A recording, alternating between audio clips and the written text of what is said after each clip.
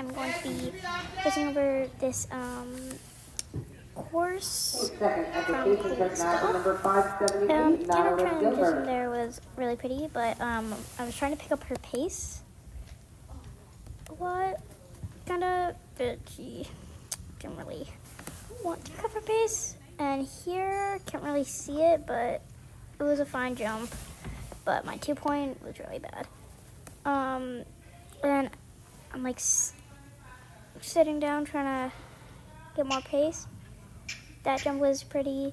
And coming around here, that was pretty. Lead change was good. I'm like pushing her on, trying to get her to go. And then I come on there.